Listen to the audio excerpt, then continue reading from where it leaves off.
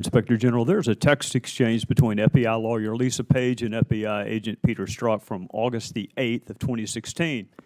In that text exchange, Lisa Page wrote, "Trump's not ever going to become president," right with a question mark, and then right with a question mark and an exclamation point in case anybody reading it may have missed the point of her emphasis. Peter Strzok responded, no, he's not. We'll stop it. Do I have that text exchange right?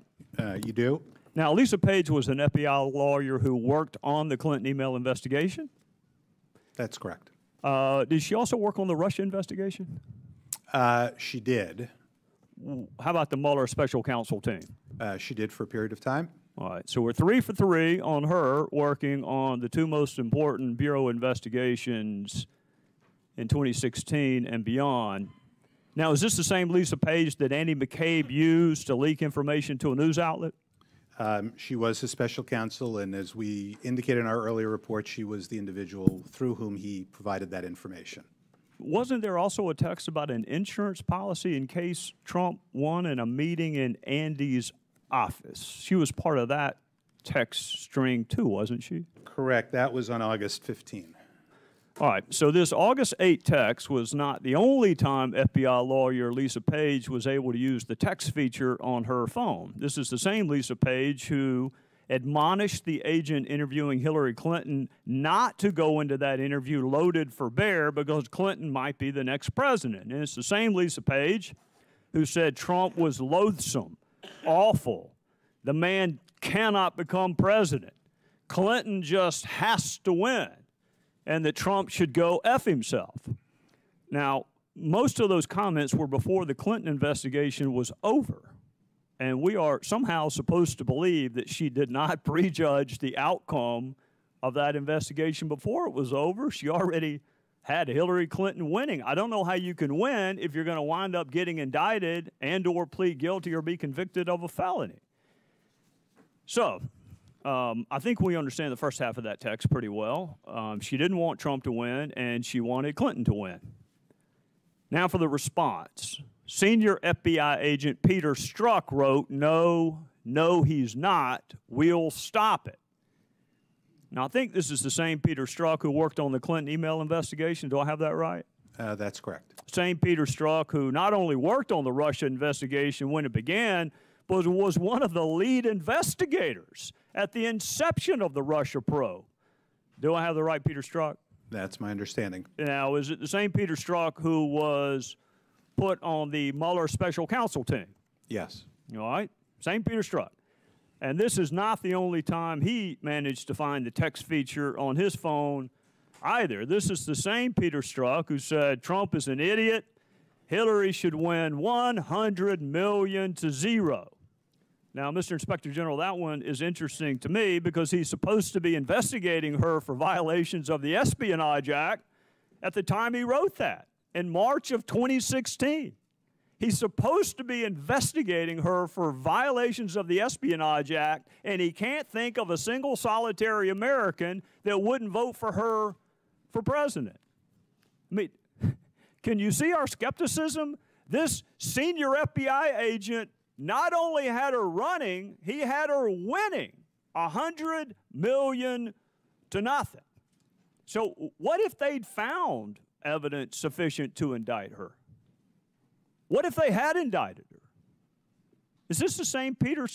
He wasn't part of the interview of Secretary Clinton, was he? He was present for the interview. Huh. So 4 months before that interview where he was present, he's got her running and winning 100 million to 0. And it's the same Peter Strzok who wrote the bigoted nonsense of Trump. Trump's a disaster. I have no idea how destabilizing his presidency would be. He wrote, F Trump. Trump is an effing idiot. On the prospects of Trump winning, he wrote, this is an effing terrifying. In addition to seeming to like the F word, I think we have the same FBI agent, Lisa Page, and the same FBI agent, Peter Strzok, working on the Clinton email investigation, the Russia probe, and on Mueller's team. So we have the right text and we got the right people. I want to make sure we have the chronology right. July 5th, 2016, Comey announces no charges for Secretary Clinton, right? Correct. July 28th, 2016, the FBI initiates a counterintelligence investigation into Russia and the Trump campaign. And Strzok is not only on that Russia investigatory team, he's actually leading it. So that's 3 weeks after Clinton is exonerated by Comey. Strzok is leading an investigation into Russia and possible connections with the Trump campaign. That's on the 28th of July. Now on the 31st of July, 3 days after the Russia investigation began, Strzok wrote, "Damn, this feels momentous." The other one did too, but this was to ensure we didn't F things up. This one matters because it matters. And if you happen to not know how important it is, he went ahead and put matters in all caps in case you happen to not focus on the importance of why this matters. Now, her investigation was just to make sure they didn't F things up. This one, we're 3 days into it, Inspector General Horowitz, 3 days into an investigation, but this one really matters. I wonder what he meant by saying the purpose of the Clinton investigation was to make sure they didn't F things up, but the Russia investigation, nah, that one was different. That one really mattered. You know, it almost sounds, Inspector General Horowitz, like they were going through the motions with the Clinton investigation. But boy, they sure were excited about the Russia one. Then we get to August 6th. This is less than 10 days after the Russia investigation begins, and Page says, "You are meant to protect the country from that menace." And then we get to August 8th, 2016. Less than 2 weeks after the Russia investigation even began, the lead FBI agent says he will stop Trump from becoming president. This is 2 weeks into an investigation, and he's already prejudged the outcome. And we're somehow supposed to believe that that bias was not outcome determinative. I can't think of anything more outcome determinative than my bias against this person I'm investigating with only 2 weeks' worth of investigating.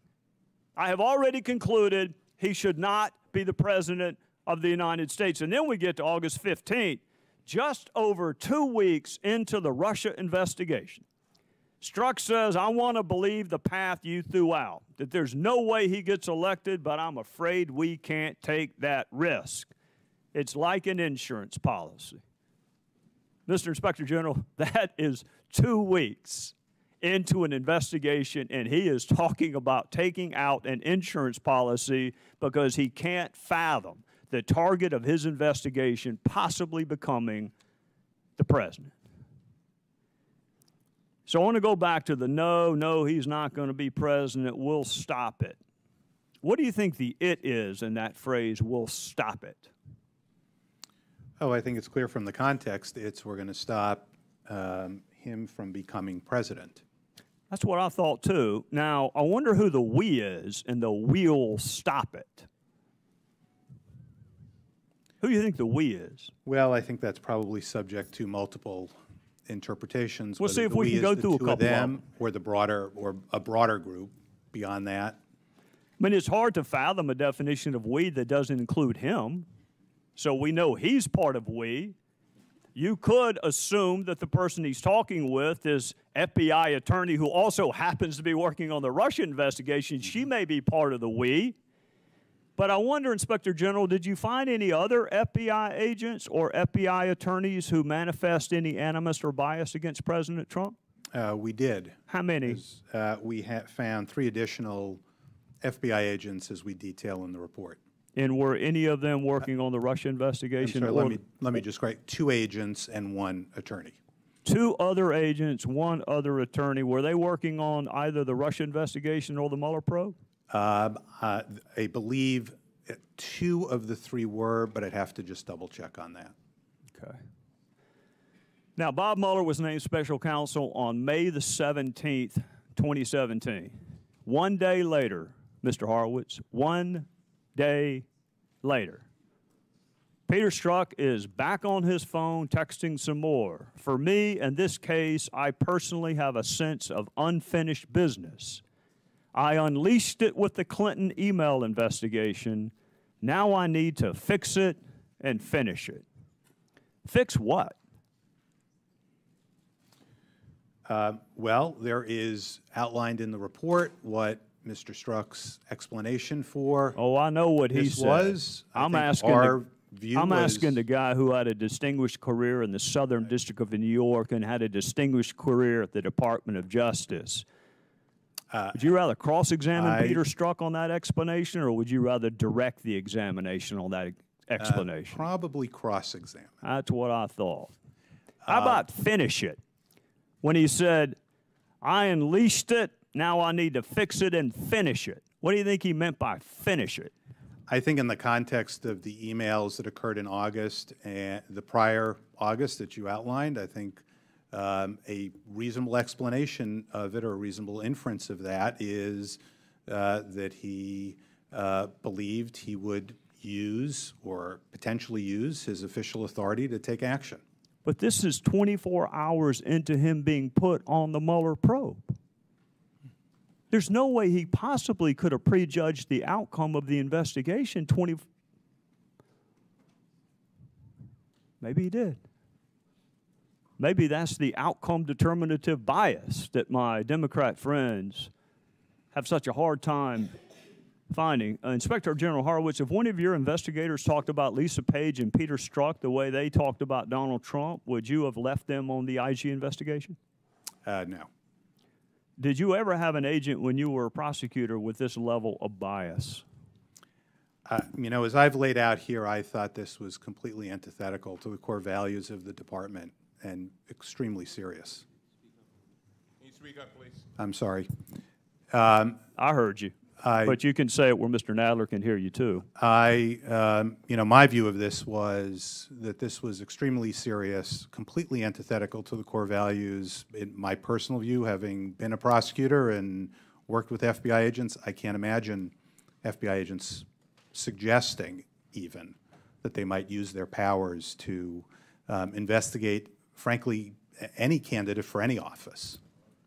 Well, I can't either. And let me ask you this in conclusion. I think you've already, you laid out in your opening that Peter Strzok's obsession with Donald Trump and the Russia investigation may have led him to take his eyes off of the Wiener laptop and in a notably ironic way caused Jim Comey to be a little bit later in sending those letters to Congress.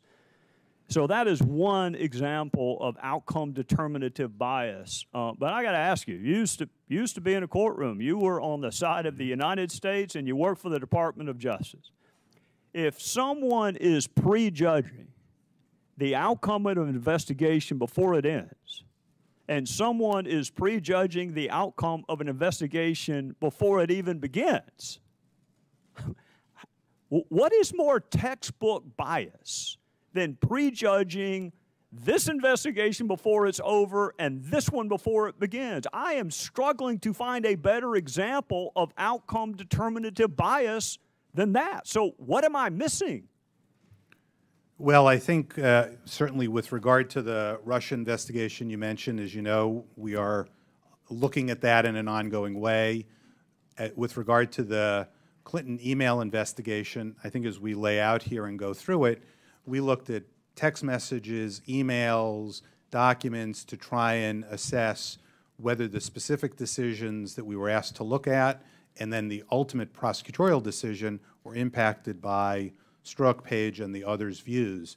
And what we ended up finding, particularly as to the prosecutor's decision, was that was a decision they made exercising their discretion on their view of the policy, the law, and the facts as it was found.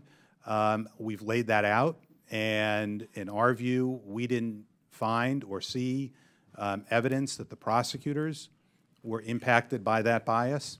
But as I mentioned in my opening statement, the idea here was to put out the facts for the public, members of Congress to see, and so that folks who want to take a look at those issues obviously can assess them themselves. Well, my time is up. I hope one of my other colleagues will explore that, because the explanation I've heard is that the failure to prosecute was predicated upon their belief that there was not sufficient evidence of intent on her behalf. And I don't know where in the hell you would go to find better evidence of intent than interviewing the person who actually was doing the intending. And when you make up your mind that you're not going to charge someone, and you make up your mind that you need to not go in loaded for bear, and then you read the 302 and there's not a single damn question on intent, it is really hard for those of us who used to do this for a living to not conclude they'd made up their mind on intent before they even bothered to talk to the single best repository of intent evidence, which would be her. With that,